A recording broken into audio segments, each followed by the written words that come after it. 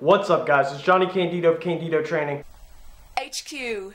and today I want to go over a very simple change that I made to my back squat recently, and it made a significant difference despite how small this change was.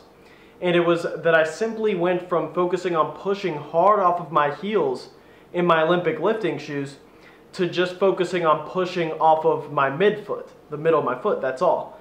And that simple adjustment made me way more comfortable and way more explosive. And what I want to show here is I'm showing footage from when I was pushing hard off my heels still, and I was having just a bunch of inconsistent workouts. And then I finally figured out what actually happened is I had a good set that I videotaped from the side, and my bar path seemed a bit off, like it was too far forward.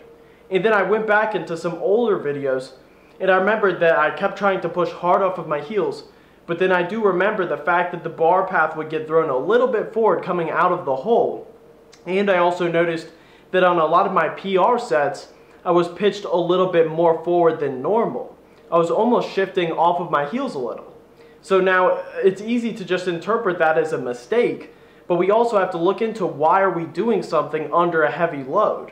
That odds are it's a more advantageous position, which is why I'm getting into it. A couple examples are probably my two best sets of my entire life, when I squatted 495 for 4 high bar, and then when I squatted 525 for 3 low bar. On both of those I noticed I was getting thrown more forward, but I was more explosive out of the bottom still. So then I just tried it out, tried shifting a little bit more forward in my squat and just seeing how it affects things. And as I said, it immediately changed it where it felt much more explosive, and it's actually what I did going into my 405 for max rep set, and obviously that worked out very well. And now I'm gonna try to crush squats a lot harder here and try to hit some PR somewhat soon. So this is why I actually went back, and sadly I had to delete the video I had uploaded on why everybody should wear Olympic lifting shoes, which was essentially saying to just sit back hard on the heels and to take advantage of the raised heel. And first of all, the title itself was already over ambitious, I knew. And then now looking back to where I just realized that I was wrong, that wasn't, at least for me, that's not an effective cue to try to sit back as hard as possible on my heels. So one of the things I want to talk about is that it made it very easy for me to delete that video because I'm an athlete first. Because I'm always looking for the biggest advantage I can have to get stronger over time. And I'm not just going to try to argue to be right and to try to always defend myself as my first priority. Last thing, I want to shout out a smaller YouTube channel that I think deserves some more attention, and that's Titanium Fitness.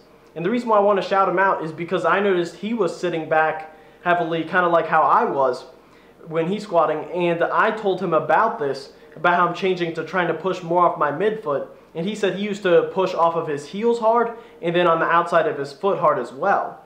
And now he's changed to pushing off of his midfoot and then still, of course, on the outside of his feet. And he said it feels much stronger. And he's a good example for some of the taller lifters.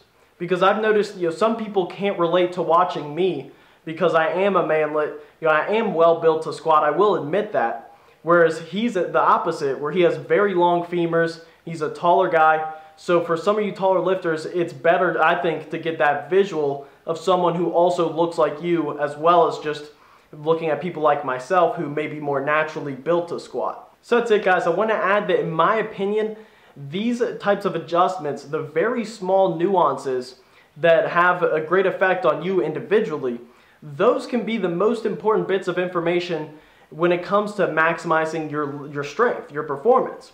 And it's not necessarily these theoretical debates on which type of periodization is the best, which dogmatic circle you want to essentially entrap yourself in as far as high frequency, low frequency, this program, that program.